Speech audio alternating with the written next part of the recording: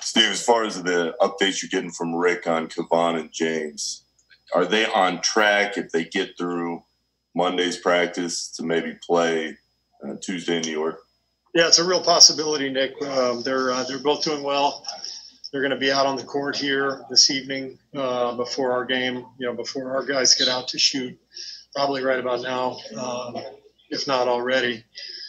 They did that last night in Orlando, 3-on-3 stuff.